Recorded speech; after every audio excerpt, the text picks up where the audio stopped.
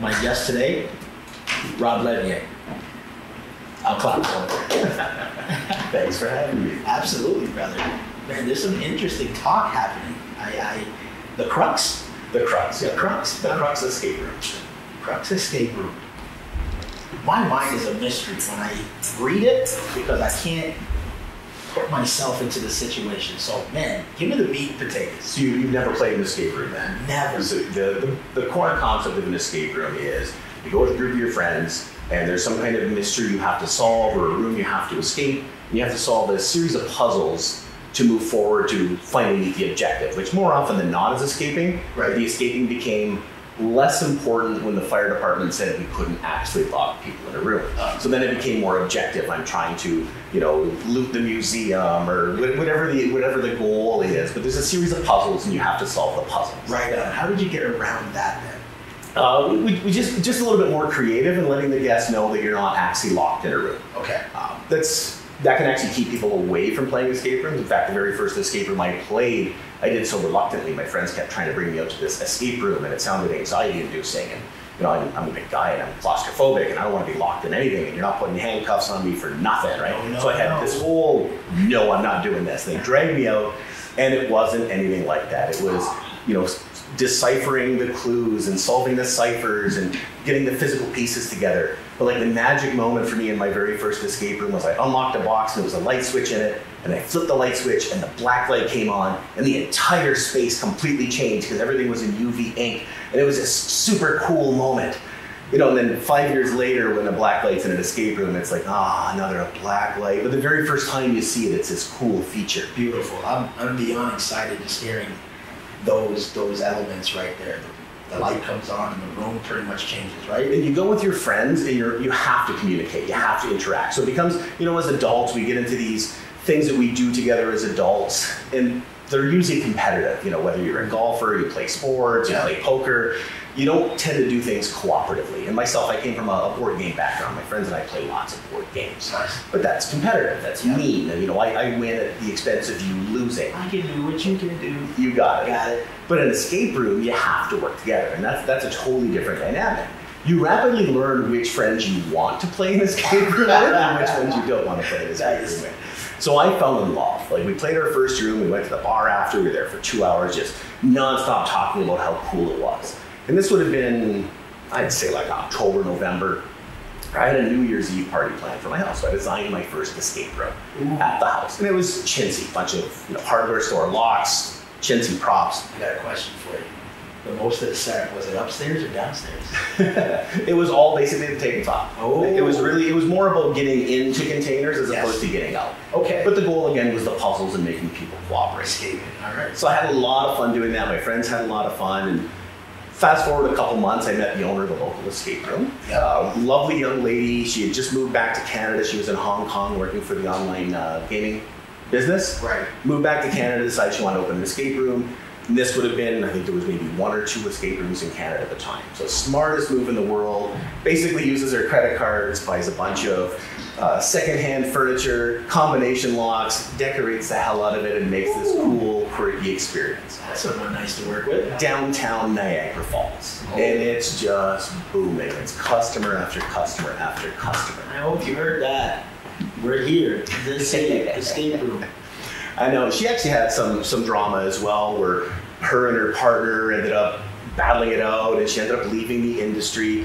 But before she had left, I hung around until they gave me stuff to do. And that's every hobby I've gotten into, that's what I do. You just show up and do stuff until you're indispensable. And she kind of got me my foot in the door. And another friend of mine, he's a professor at the University of Wilfrid Laurier. Game design professor, and he's actually written research papers on escape rooms. So I had these 2 interesting connections. So there was 2 gentlemen from Hamilton who owned an escape room company in Hamilton, and they wanted to move into Niagara Falls. They heard this other company was leaving.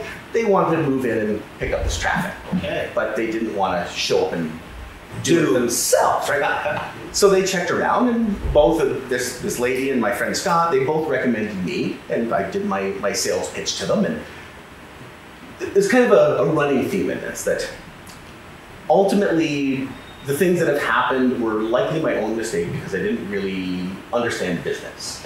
I understand the fun part, the making of things. Yes. When I sat down with what ended up being my future business partners to negotiate my deal, I opened with, I would do this for free because I'm dumb, right? But it's what I wanted to do. Someone's going to let me build this cool stuff with their money, and then I get to run it? Like, that's fantastic. Well, what an amazing opportunity. That's the dream, ladies and gentlemen. But we had a little brief talk before the show. I have a day job, so I wasn't worried about making my living. I didn't have to pay my mortgage. I didn't have to put my kids through school running an escape room. This was going to be a hobby business for me. But, 2-3 years down the road, I've probably put as many hours per week into the escape room as I did in my day job. You love it now. In 3 years, I built 8 permanent experiences. So an experience is basically the game itself. It could be a single room, it could be multi-room. And then every year we design like a pop-up Christmas themed room. Right. And those were always fun experiments because every year we were surprised that Christmas came. It'd be the beginning of December and someone would go, oh crap, we need a Christmas room. Yep. So in 7 days we would design and build an entire experience. From scratch. And normally it would take us months to design, plan, build. So overall, I built about 10 escape rooms. I'd say 3 really good ones, 4 or 5 good ones, and then a couple of... When you say really good, what differs from the ones that are bad then? It's interesting because it's hard to plan out what those good moments are going to be. Right. One of my best rooms, and not just my own opinion, we actually won some awards in the escape room community, was the very first room that I built.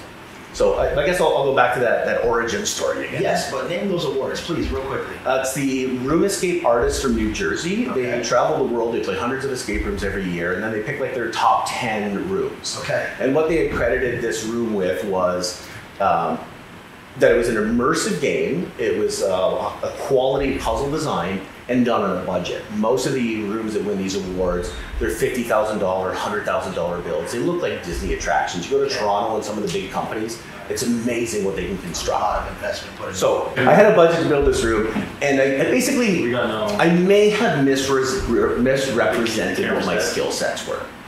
I knew I could design puzzles, I knew I could design the game. But here I promised to physically build the room.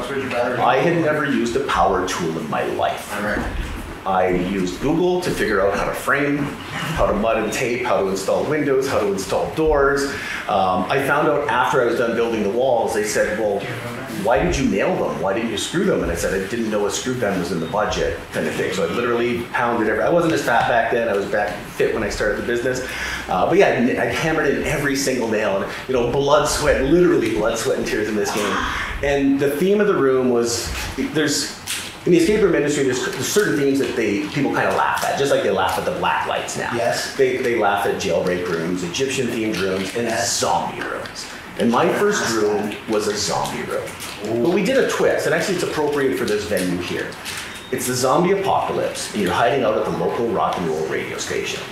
So we built a radio station with an AM DJ booth, an FM DJ booth, a lobby, and we made all the puzzles out of what you'd expect to see in a radio station. But think more like, you might not be old enough, but WKRP in Cincinnati. The low-budget local radio station, not a huge, blockbuster franchised across the country radio station. So it's this low budget, it's all the posters for the little indie bands, it's gold records on the wall, it's trophies and awards, and there's actually a guitar was part of the puzzle. So the whole thing was based on what would you see in a radio station. And we wanted to build it around that.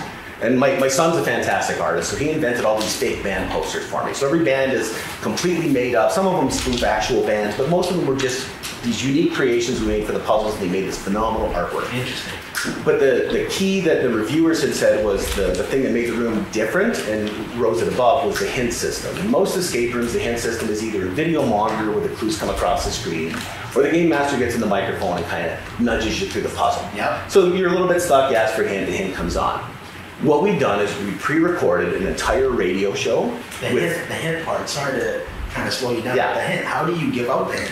Well, that's what we're leading into here. Ooh. So like I said, normally you'd either type it onto a screen for them on a video monitor or talk in the microphone and go in the room. Okay. We use the DJ. So we had a rock and roll soundtrack, and there was already hints built into the DJ's, you know, the little bits and pieces he throws in between the songs. Okay. But then we recorded about 30 to 40 hints in the DJ's voice. Some of them were commercials for things, but they were obvious hints for the puzzle that the players might be working on. So whenever the players would get stuck and ask for a hint, the game master would just find the spot, click the button, and then this hint would play. And then we kind of adjusted as well. The original escape rooms were all about, you only hinted when people asked for hints. But what we discovered is if you've never played an escape room before, you forget that we told you about that at the beginning of the game. Panic. So then we just kind of nudge them to make sure that they're moving. But then we figured out how to do it without them even noticing. Because if we waited till the song to end, pause the soundtrack, play the hint, put the soundtrack back on, it was seamless. And you could have some fun with the customers, make sure they kept moving. What worked better to just completely have them stuck in the mud? So the room was high energy. It finishes with "We Are the Champions" blasting over the stereo when you do the final thing in the room, and everyone got really engaged with it. Yes. The downside of this room is the puzzles were bloody hard. Yeah. Because it was my first room, I didn't understand that you don't have to make things hard. You had to make things fun. We are the champions, my friend. So with each successive room, we got better at tweaking those puzzles to make them more engaging and less difficult. Because what we found was, I don't mean to sound mean to my customers at all. Say it how it is. If we were dependent on clever people to succeed, we would have failed in the opening week. Especially when there's a clock going. You take the smartest person in the world, you got the clock going, they can look at the simplest puzzle, and their brain is going to find 20 ways to solve it wrong. So if you make it overly complicated, Yes. then the average people aren't going to enjoy the experience. The fun is gone. You can have a couple tough puzzles as long as you're willing to, okay, I might have to nudge that a little bit. Yeah. But that Disney ride is the right way to approach it. You want the flow of energy. You want the customers to constantly be moving. They'll slow down a little bit on a hard puzzle, and then once they're through that, they just keep moving. And there's this nice energy flow as they play the game. The accomplishment. So to solve something. And what I found is the designer and builder, and I also would always be there when the games were running. So when the groups were in, I'd be watching them, and half the time I'd take over. And my staff would always say that, you know, I'd steal the intros because I love customers, love talking to customers, Right. and I'd hop in and help them run the games.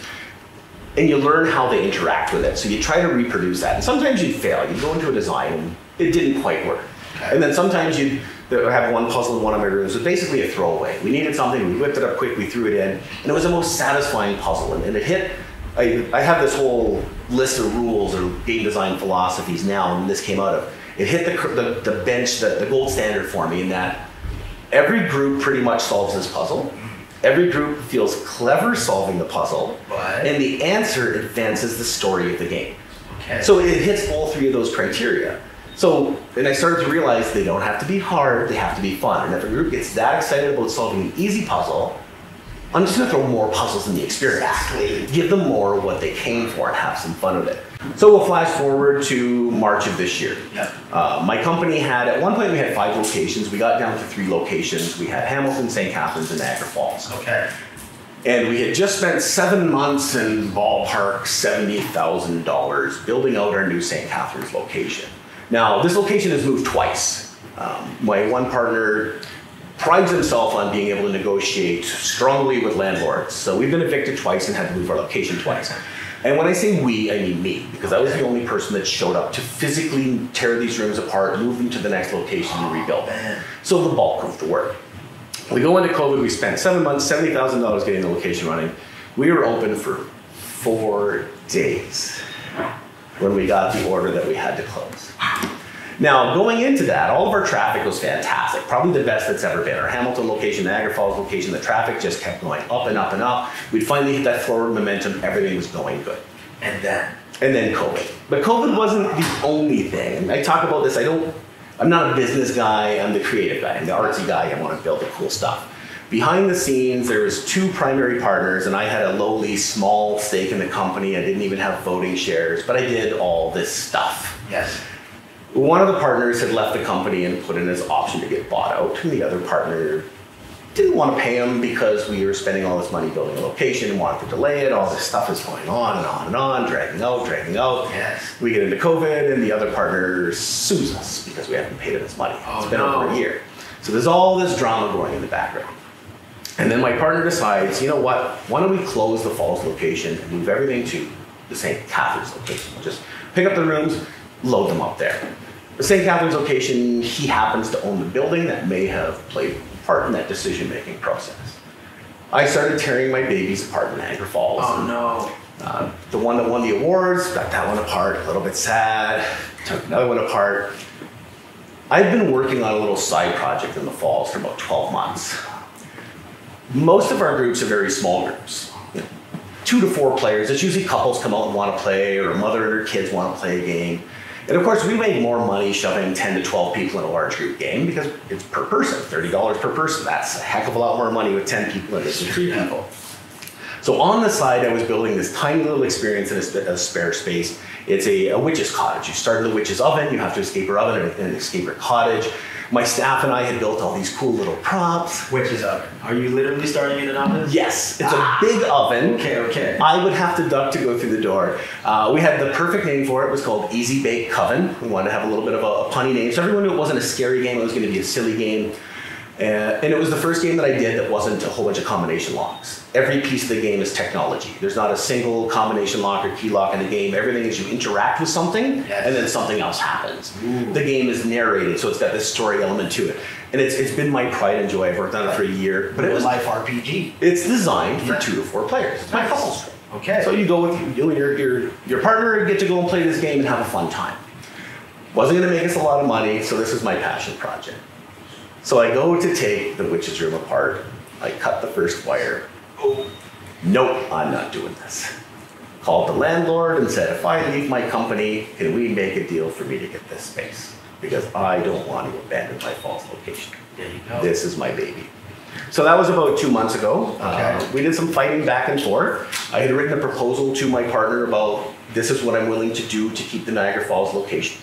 And it basically was me installing my 2 original award-winning rooms in his St. Catharines location, do it again. Making sure that his new staff are all trained up and ready to go. I won't even use the existing intellectual property in Niagara Falls. I'll start from scratch, but I need the assets that are there, and I need the space, and I need to be released from my non-compete. Okay. We argued for 2 months back and forth, just over the dumbest stuff. Finally, last week, he messages me and says, okay, I got a deal for you. We described the deal, and I think, you moron, that's what I offered you 2 months ago. So we finally got where we needed to go. I've got a heck of a lot of work ahead of me, yes, but I will be reopening in the same space with some new creations. What's nice is I have a fantastic staff, yes, some great students, some great local people. They've all got their own unique skill sets. My manager who ran my front of house, fantastic skills, no formal training whatsoever. In the 3 years she worked for me, she learned everything she needed to learn. All of my game masters contribute, and all of them are kind of like, yeah, we'll do this new thing with you. And I like that we can use those local people for this. I like that I get to stay here and do this thing. And the thing for me is, my partners always wanted to kind of be the McDonald's of escape rooms. They wanted to, at one point they wanted 10 locations. They wanted to maximize their revenue. They wanted to automate the experience, to take the game master out of the situation. Basically, you give us your money, we put you in the room. When you're done, you walk out, we get another. That's fantastic if you want to make a ton of money. So how did this go down? I don't want to make a ton of money. Okay. I want to make cool shit. That's all I've ever wanted to do. Maybe the question I really wanted to know is, did you guys actually go through it yourselves to see what it was like? When you design it, you can't play it, but I've played upwards of 100 different escape rooms at different locations all across North America, and you kind of learn the parts you do like and the parts you don't like. And I have to be cautious of that myself as a designer, that there's certain things that I don't like in escape rooms that others do. Right. So I have to be careful not to exclude those things from the experience. Interesting. But even my own staff, they get mad that they can't play the stuff that I make because they like what I make. Though my graphic designer, my manager, recently played one of my rooms. They were playtesting it for me. They had literally helped me make a specific puzzle, like to the point of cutting it out, printing it, the whole bit, and it baffled them. They had no idea how it worked. And I'm just, how did you made this? How did you not know how this works? But I forget to pin on my credit card on a regular basis. And Ben, I want to thank you for coming out. This is very interesting. I just learned quite a lot. And you're still in the Falls, right? Yes. Beautiful. What's your location? We are at 5001 Victoria Avenue. Okay. We haven't released a new name yet because we haven't locked down all of our social media accounts. Okay. But that should all be finalized by the end of the week. That's beautiful. That's beautiful. I want to thank you for coming out. No problem. Thanks for having me. Everyone, Rob Leveille.